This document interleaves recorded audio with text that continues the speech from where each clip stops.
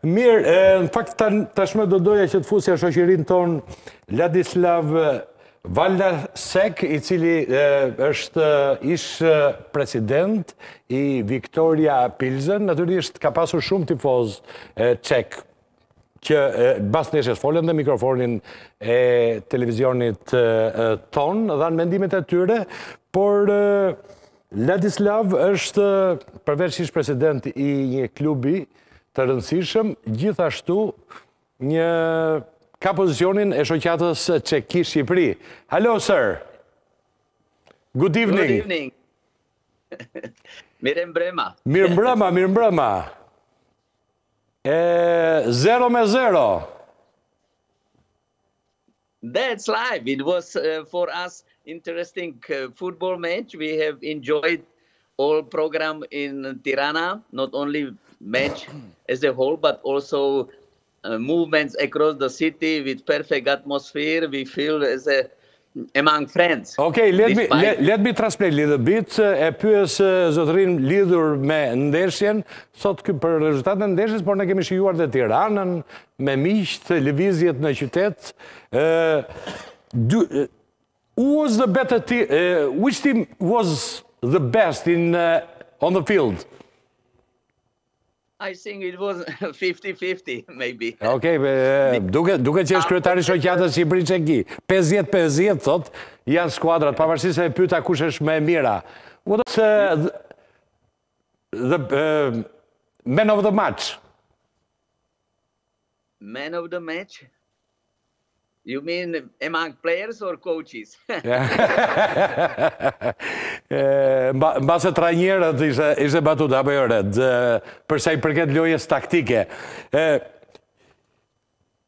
Czech Republic has an important game against Georgia, and Albania is going to wait here in Air Albania, Ukraine. What do you think for those matches? We will win. Always, all matches are for motivation to be successful, to be happy on the end. Not easy, difficult match between Albania and Czech, and the same will be difficult match with Georgia and for you, for Ukraine. But I think that both teams, Albanian and Czech, have chance to go up.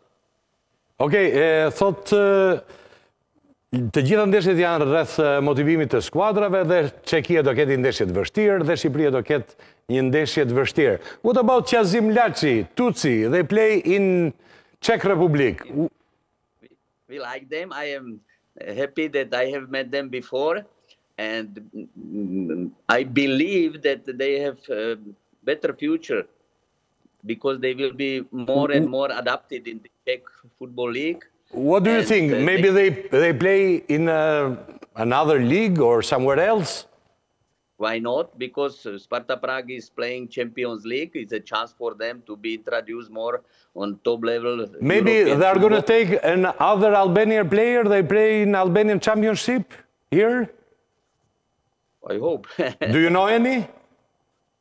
You mean Albanian players in Czech? Yeah, they play here in Albanian Championship.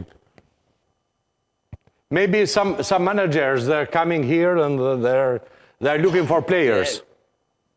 Yes, not naturally, because Albanian football is going improved, good name, good quality, good. Okay. How to e pyes për emrat e rëndësishëm dhe rritjen e futbollit shqiptar, më foli edhe për Qazim Laçin dhe për Tuçin që janë djem që kanë bërë mirë në kampionatin çek të futbollit. Natyrisht futbolli i Shqipërisë sot Ladislav që ka një lloj ngritje. You have a position, President of Republic of Czech and Albania. Tell me a little bit more about this position. You know, government and non-government initiatives are important for both countries, and we are happy that this non-profit organization can support these ideas, plans, especially in sport, business, culture. Okej, janë shoqatat jo fitimbruse që janë shumë të rëndësishme për bashkëpunimin midis dy vendeve dhe zotria është president i Shoqatës Çeki-Shqipëri njëkohësisht. What is connection with Albania?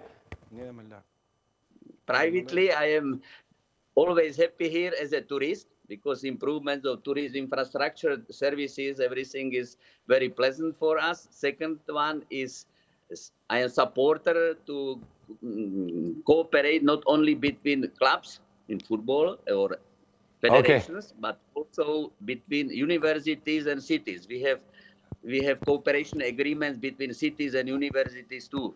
Okej, thot jam jo vetëm i kënaqur me botën e futbollit, pra presidenti i Shoqatës Shqipëri-Çeki, por gjithashtu edhe për jetën më gjerë.